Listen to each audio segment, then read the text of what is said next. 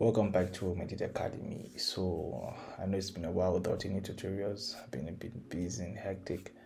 So right now I got a bit of time, so we're gonna be working on this image. I'm gonna show you how I achieved that bit of a greenish background that I did. If you've seen my Instagram post on Instagram, you can follow me on Will Made It Photography. That's my Instagram. I'll put the handle in the description, and the module is V. I'll also put her link. So let's get into it. So first things first, we're just gonna crop off picture to 4:5. That's the Instagram ratio, so that Instagram won't cut out your image. So 4:5 is perfect. So we're gonna fix up the background a bit. It's already clean, but we're just gonna make it a bit flat. So we're gonna duplicate it. Let's duplicate the layer. Go to filter, blur, surface blur. Okay, just press OK. It's gonna just flatten the image. See, right now it is flattened, like the whole entire image. It's not a problem. We're just gonna do a selection. Okay, let's wait it for it to load. Let's wait for it to load.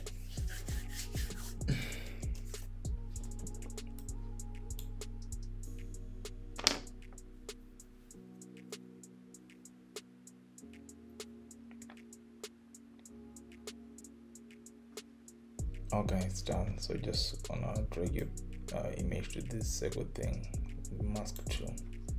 Just for masking, just go there, click here, it open the properties tab, go to color range and select the background. Go to the plus tool, just add the path which are not selected. You just click in the background, mind you, just click in the background. But we just want to fix the background. Before, after, we have cleaned our background. It's clean, it's nice. Okay, so just make the layers and go to the retouching. Okay, let's zoom in. Just gonna remove some spots. Okay, just use this spot healing brush. It's faster and easier. So you just rub over the blemishes which you want to remove. Just go over them, over them, over them. Okay, over them.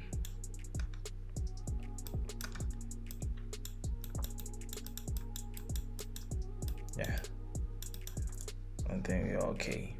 You can remove this. Okay,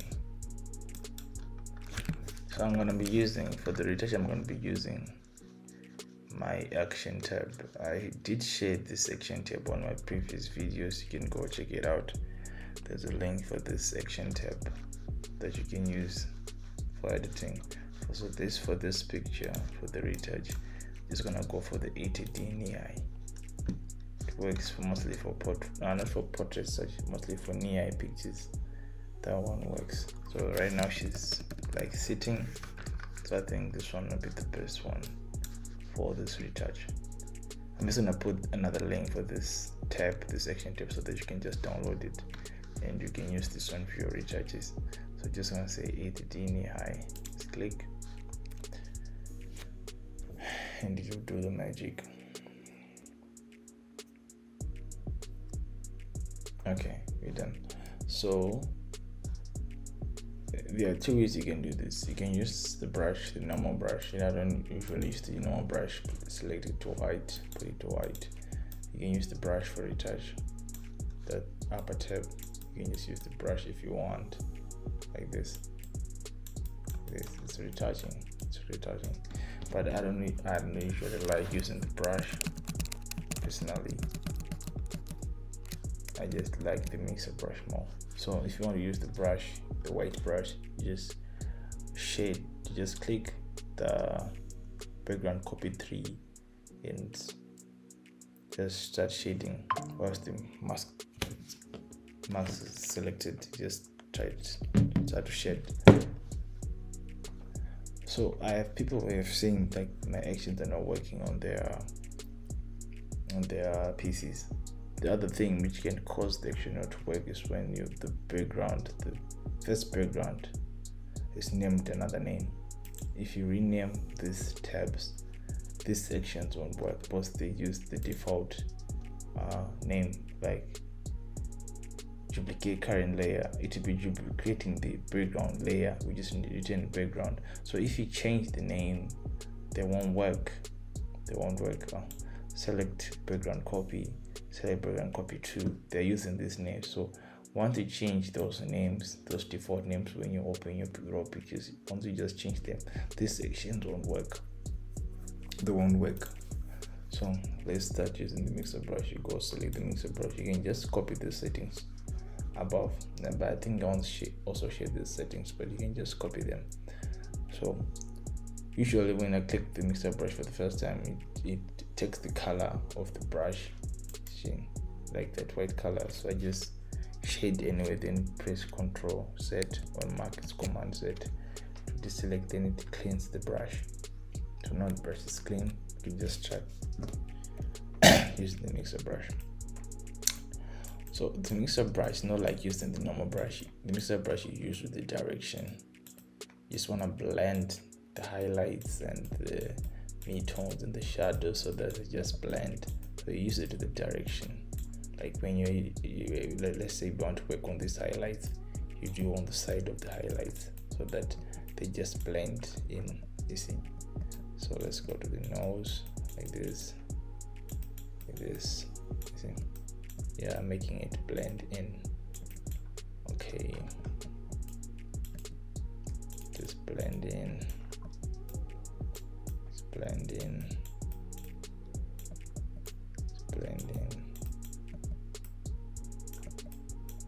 Okay,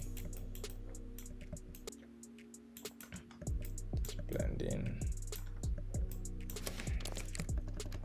I do have a full tutorial on how to do the frequency separation. You can go and check it out.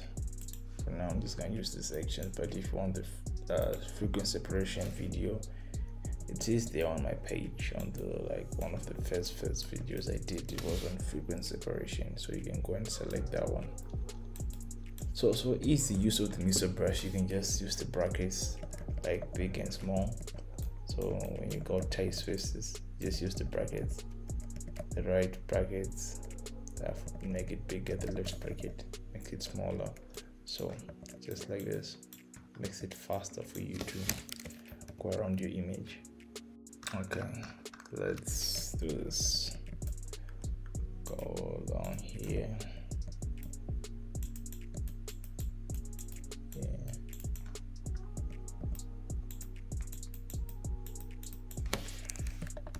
Okay.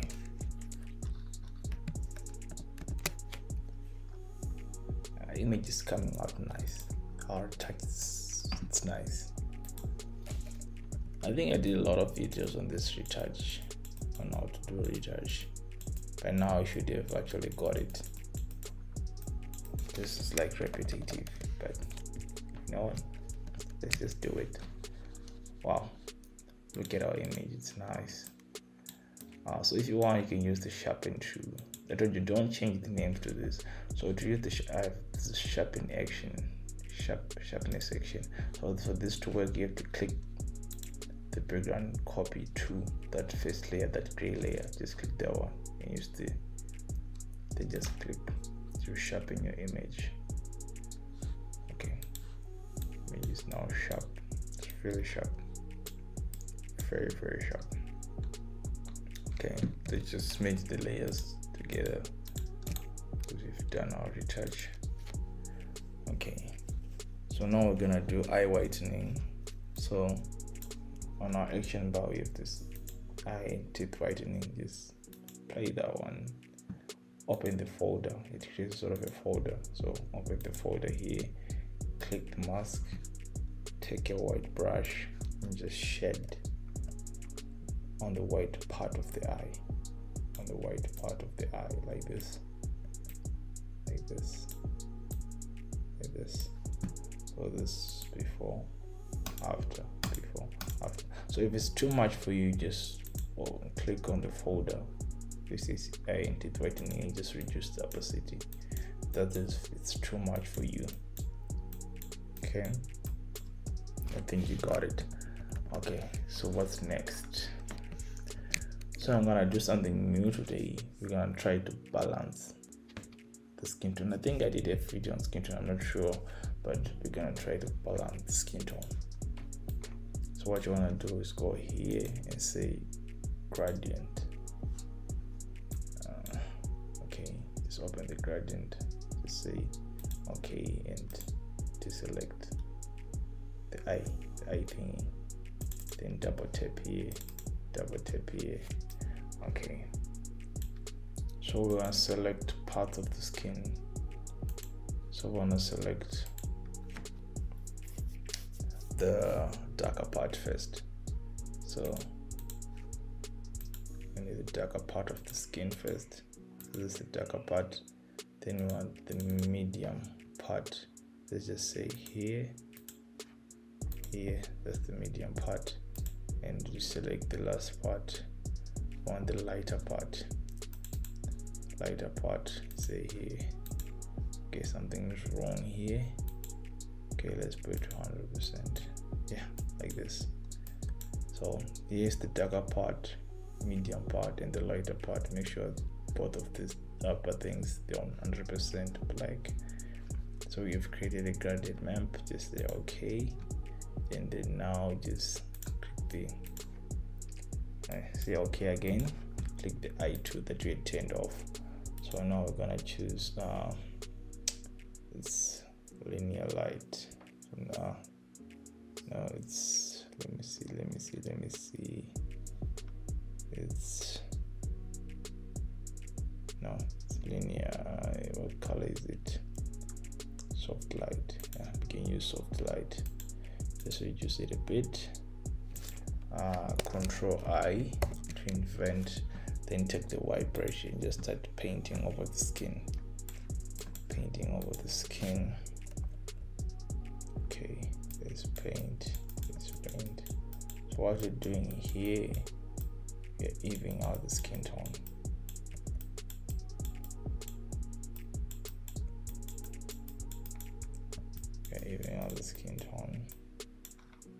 And it looks a bit orange. You can just control the opacity so that it doesn't look too much. Okay.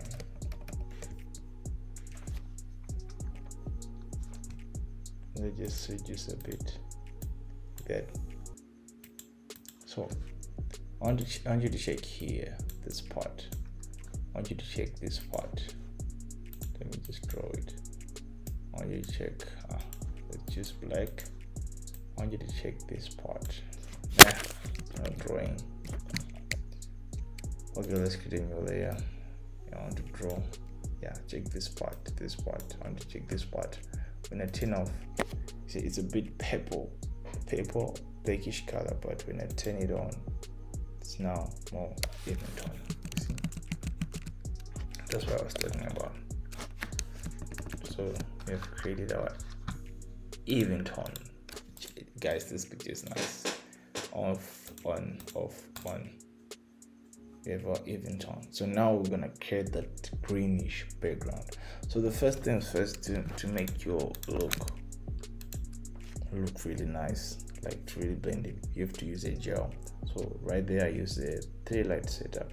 I had 2 lights on front with beauty dishes, those 140 centimeter beauty dishes, those big ones, with the speed light F860 with the gel, with the cone, covered the cone in the gel, those plastic small gels which cost like $10. Those are the ones which create that dim light over here with that green color effect. So now we're gonna enhance the background so it looks green. So what you're gonna do is create a new layer. Okay, you can now select subject. Select the subject.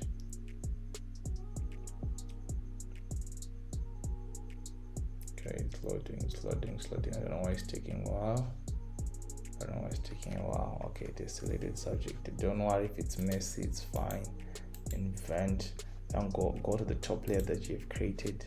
Now say fill color. So we're going to choose the green. You can create your own green.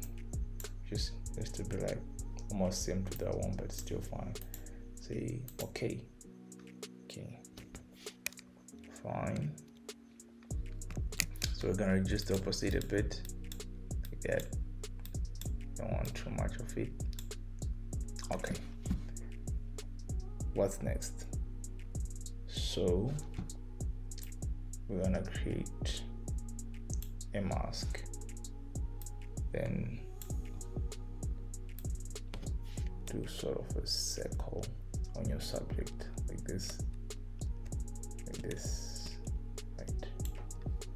Then you fill it with black color. Black. Like that. Then you go to filter, play, Gaussian blur. Like that. Like that.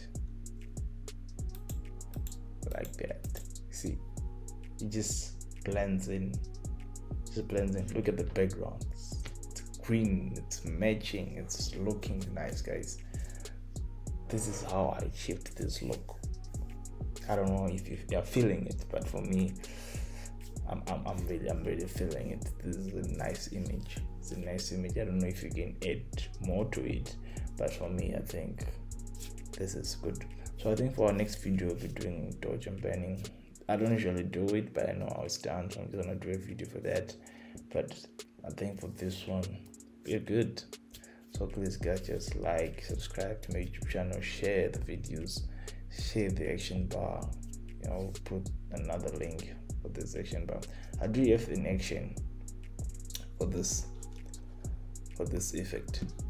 So you just choose. Let me show you how it works. I think I did a video for this also. I think I did demonstrate this. Okay, does this section has any color background? Yeah. So what you do is play it.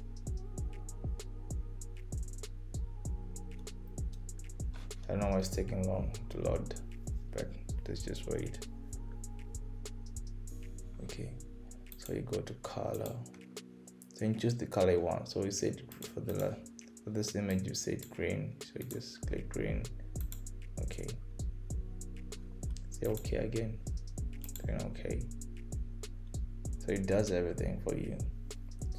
Your part is just select the color. Okay, just say Ctrl D. You're done. It did everything for you. So it works for any color. So just delete and do another color. Just try. Which color do you want to try? Let's try orange. Orange. So you go on color, select color. Let's go. Again, orange. Yeah, I think this is orange. I know I'm a photographer, but I'm bad with colors. But I think this is orange. I don't know. It's red, orange. What color is it? Yeah, I think that's orange. I don't know. Okay.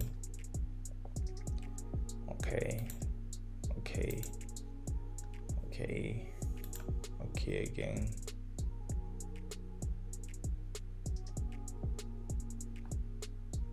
Just say okay again. Then Ctrl D. We got our image with an orange background, but for this one, I feel like green did the thing, because you just have to try to make your rim light, your backlight with the gel with the background. So if it's green, you just put green. If it's red, put red. If it's blue. I did like another shoot with that same concept, and I think people thought that was the job, which was lighting the whole background, but no, this is how I did it. Anyways, we are making the video now too long. We'll catch up next time, guys. Bye.